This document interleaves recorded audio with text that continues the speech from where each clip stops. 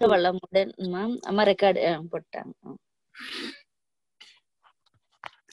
இன்று இந்த இனிமையான பொழுதினில் நாம் சிந்திக்க இருக்கும் தலைப்பு பார்த்தீங்கன்னா ஐவகை கடமைகள்.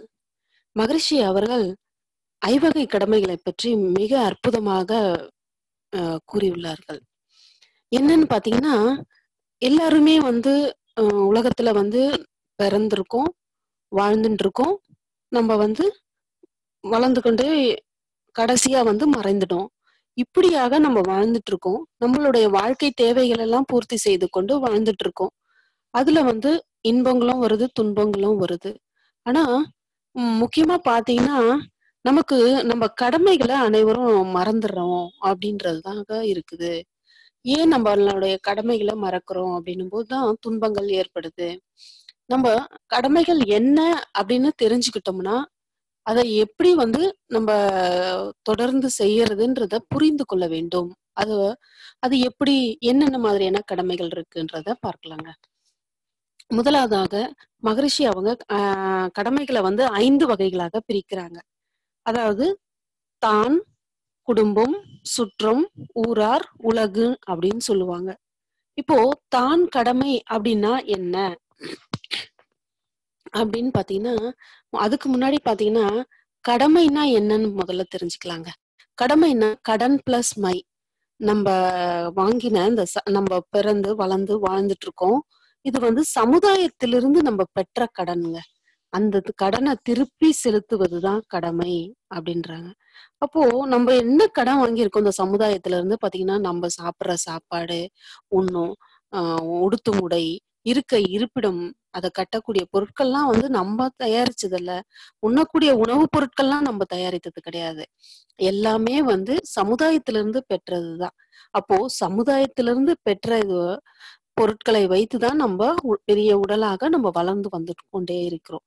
அப்போ நமக்கு நம்ம சமுதாயத்திற்கு ஆற்ற வேண்டிய தொண்டுகள் நிறைய இருக்கு. அப்போ நம்ம இந்த சமுதாயத்துக்கு பட்ட கடனை நம்ம திருப்பி செலுத்தணும். எப்படி செலுத்தணும் அப்படின்னு பாத்தீங்கன்னா, நீதி உணர்வோட செலுத்தணும் அப்படின்றாங்க. அதாவது நீதி உணர்வை ஒட்டிய செயலாக இருக்கணும். அது என்ன நடக்கும் அப்படின்னு பாத்தீங்கன்னா, ஒரு நல்ல விளைவையும், சிந்தனைகளையும், அனுபவங்களையும் நமக்கு கொடுக்கும். அந்த கடமை உணர்வு வேண்டும். ஒவ்வொருத்தருக்கும் அந்த கடமை உணர்வு வேண்டும். எல்லாருமே அந்த கடமை உணர்வோடு ஆற்றும் பொழுது மற்றவர்களுக்கு பாதிப்பு இல்லாமல் செய்யும் பொழுது நம்ம சிறப்பாக இந்த உலகத்துல வாழலாம் அப்படின்றாங்க. அதுவும் மிகவும் குறிப்பாக மகரிஷி அவங்க ஒரு பாடல்ல சொல்றாங்க, சுற்றத்தார், தான், குடும்பம், சமுதாயம், உலகம் சொல்லும் 5 பிரிவினருக்கும் கடமை செய்வதே வாழ்வோம்.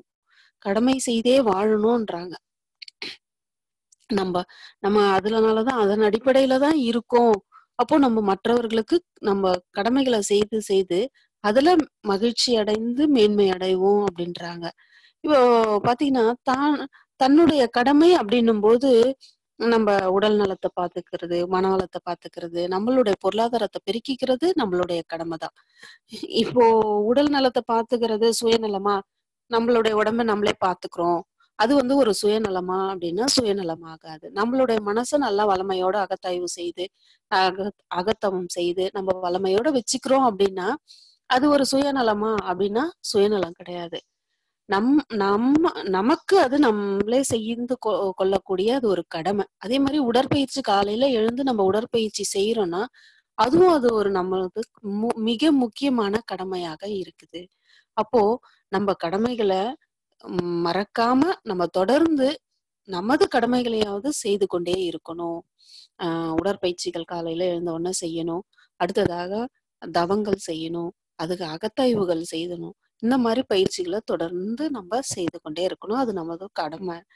அப்புறமா அடுத்ததாக பாத்தீங்கன்னா, இப்போ மனிதர்கள் பாத்தீங்க போது வாழ இயலாதவர்கள், ஊனமுற்றவர்கள், பெரிய வயதானவர்கள், இவங்கெல்லாம் குழந்தைகள், இவங்களை எல்லாம் பராமரிக்கிறதும் நமது கடமை தாங்க. இவங்களும் இந்த சமுதாயத்துல இருக்காங்க, வாழறாங்க. அவங்களுக்கு நம்மளால முடிந்த அளவுக்கு அவங்களுக்கும் நம்ம உதவி செய்வது நமது கடமையாக இருக்குது. அது பாத்தீங்கன்னா, மகரிஷி அவங்க ஞான களஞ்சிய பாடல்ல, உணவிலே உலக ஒற்றுமை கண்டிடு, உழைப்பினால் பதில் உலகுக்கு தந்திடு. இப்போ நம்ம சாப்பிடக்கூடிய சாப்பாடு சமுதாயத்துல இருந்து இந்த வந்தது. அத நம்ம எப்படி திருப்பி செலுத்தலாம் அப்படின்னு பாத்தீங்கன்னா, உழைப்பினால் உலகுக்கு அதை திருப்பி தந்துருங்க அப்படின்றாங்க. நீதி நீதி உணர்வோட தாங்க அப்படின்றாங்க. அடுத்தது பாத்தீங்கன்னா, நம்ம நல்லா இருக்கோம். நம்ம நமக்கு தேவைகளை எல்லாம் பூர்த்தி செய்து கொள்கிறோம். நம்ம வளமையா பொருள் வளத்தோட, நல்ல மனவளத்தோட, உடல் நலத்தோட சிறப்பா இருக்கிறோம். அடுத்ததாக கடமைன்னு பாத்தீங்கன்னா, குடும்ப கடமை. குடும்பத்துல இருக்கிறவங்கள அரவணைச்சு, அவங்களுக்கு தேவையான உதவிகளை எல்லாம் செய்து, குழந்தைகளை எல்லாம் பராமரித்து வளர்க்கறது நமது கடமை. அத விடுத்து நான் சமுதாயத்துக்கு போய் செய்றேன். நான் தன்னையும் பார்த்துக்க மாட்டேன். குடும்பத்தையும் பார்க்க மாட்டேன் அப்படின்னா, அதனால் பிணக்குகள் நெறைய வரும். துன்பங்கள் நெறைய வருங்க. அந்த துன்பங்களை எல்லாம் தவிர்க்கணும் அப்படின்னு நினைச்சீங்கன்னா, நமக்கு குடும்ப கடமைகள மறக்கக்கூடாது. நம்ம குடும்பத்துக்கு செய்ய வேண்டியது மிக மிக முக்கியமான கடமை. அப்போ நம்ம வீட்ட பராமரிக்கிறது, குழந்தைகளை எல்லாம் வளர்க்கறது மிக சிறப்பாக செய்வது என்பது நமது கடமை. அப்போ 2வது கடமை. இப்போ இதெல்லாம் ஒரு படிக்கட்டு போல 5 படிக்கட்டுகள் கொண்டதுதான் இந்த ஐவகை கடமைகள். நம்ம ஃபர்ஸ்ட் படிக்கட்ட தாண்டிட்டோம். அடுத்தது குடும்பம்ன்ற 2வது படிக்கட்ட தாண்டுறோம். அடுத்தது 3வது கடமைன்னு பாத்தீங்கன்னா, சுற்றத்துல உள்ளவங்களுக்கெல்லாம் என்ன கடமை ஆற்ற முடியும் அப்படின்னு பாத்தீங்கன்னா, அன்பாக பேசலாம். அவங்கள இன்முகத்தோட, சிரிச்ச முகத்தோட அவங்களுக்கு வாழ்க வளமுடன் சொல்லலாம். இவ்வாறாக அவங்களுக்கு நம்மளால முடிந்த உதவிகளை அவங்களுக்கு செய்து கொடுக்கலாம். அடுத்தது பாத்தீங்கன்னா, சமுதாயத்துக்கு சுற்றம் ஊரார் உலகு சமுதாயம்னு வரும்பொழுது என்ன மாதிரியான நம்ம கடமைகள் ஆற்றலாம்னு பாத்தீங்கன்னா, அவங்களுக்கு நம்மளால் முடிந்த இந்த உடற்பயிற்சி கத்துக் கொடுக்கறது, நல்ல கருத்துக்கள், நமக்கு தெரிந்த நல்ல கருத்துக்களை பகிர்ந்து கொள்றது, நமக்கு நம்மளால் பொருளுதவி நிறைய இருந்தா நமக்கு நம்மளால் முடிந்த பொருளுதவிய கொடுக்கலாம். இந்த மாதிரி சமுதாயத்துக்கு நம்மளால் முடிந்த உதவிகளை செய்து மக்கள் தொண்டு ஆற்றலாம். அடுத்தது பாத்தீங்கன்னா, உலகத்துக்கு நம்ம கடமை செய்யறோம், கடமைப்பட்டிருக்கோம் அப்படின்னும் போது, உலகத்துக்கு நம்ம போய் என்ன செய்ய முடியும் அப்படின்னு பாத்தீங்கன்னா, உலகத்துல கோடிக்கணக்கான மில்லியன் கணக்கான மக்கள்கள் இருக்காங்க. ஒவ்வொருத்தருக்கும் நம்ம எப்படி உதவி செய்ய முடியும் அப்படின்னு பாத்தீங்கன்னா, கடமை செய்ய முடியும்னு பாத்தீங்கன்னா, அவங்களுக்கு நம்ம இருந்த இடத்துல இருந்தே வாழ்க வையகம், காலையில எழுந்த உடனே வாழ்க வையகம், வாழ்க வையகம், வாழ்க வளமுடன்னு ஒரு 25 முறை கூறி உலகத்தில் உள்ள மக்கள் எல்லாம் இன்புற்று வாழணும், நல்லா இருக்கணும்ன்றத வாழ்த்தலாம். இவ்வாறாக நம்மளுடைய கடமைகளை தொடர்ந்து செய்து கொண்டே வரும் பொழுது அனைத்து மக்களும் நல்லா வாழறதாக நம்ம நினைத்து கொண்டு எல்லாரையும் வாழ்த்தி வாழ்த்தி வாழ்த்தி நல்வழிப்படுத்தி கொண்டே வரலாங்க. இந்த மாதிரி நம்ம கடமைகளை முக்கியமா இந்த ஐவகை கடமைகளை மறக்கவே கூடாது. ஏன் அப்படின்னு பாத்தீங்கன்னா, நம்ம வாழ்க்கையில மேன்மேலும் முன்னேறத்துக்கு இந்த ஐவகை கடமைகள் அடிப்படை காரணமாக இருக்குது. யார் ஒருத்தர் இந்த கடமைகளை தொடர்ந்து பின்பற்றி செய்து கொண்டே வர்றாங்களோ அவங்களுக்கு எப்பொழுதும் வாழ்க்கையில் வெற்றி தாங்க அடைய முடியும். அவங்க பாத்தீங்கன்னா, அவங்க தானும் நல்லா இருந்து குடும்பத்தையும் செல்வ செழிப்போட நல்லா கொண்டு மேலும் சுற்றி உள்ளவங்க அன்போட அரவணைப்போட அவங்க பார்த்துக்கொண்டு சமுதாயத்துல இருக்கிறவங்களையும் மிக சிறப்பாக அவங்க தொண்டாற்றி உலகத்துல இருக்கிற அனைத்து மக்களோடும் அன்போடும் பண்போடவும் அவங்க நல்லா சிறப்பாக வாழலாம்.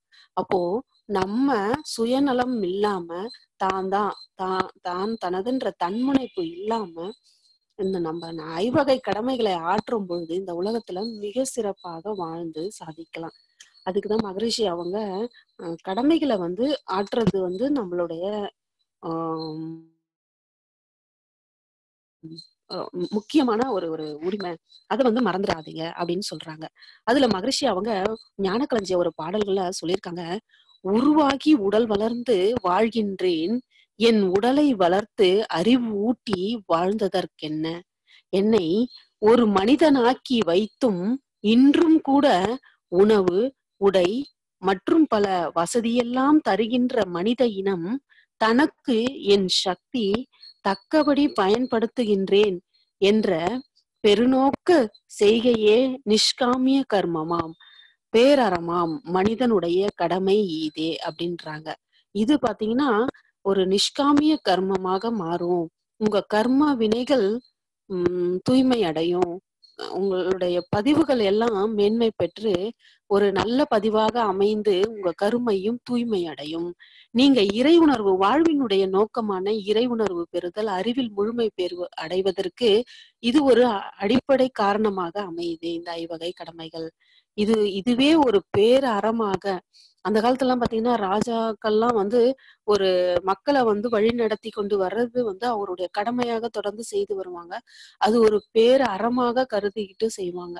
அது போல நாமும் நம்மளுடைய இந்த ஐவகை கடமைகளை பின்பற்றி அதை கடமை ஆற்றுவது என்பது மிகப்பெரிய பேரறம் அப்படின்றாங்க. இந்த மாதிரி நம்ம கடமைகளை ஆற்றி வரும்பொழுது நமக்கு இறை உணர்வும் கிட்டி நம்ம வாழ்க்கையின் மேன்மேலும் சிறப்படையலாம்.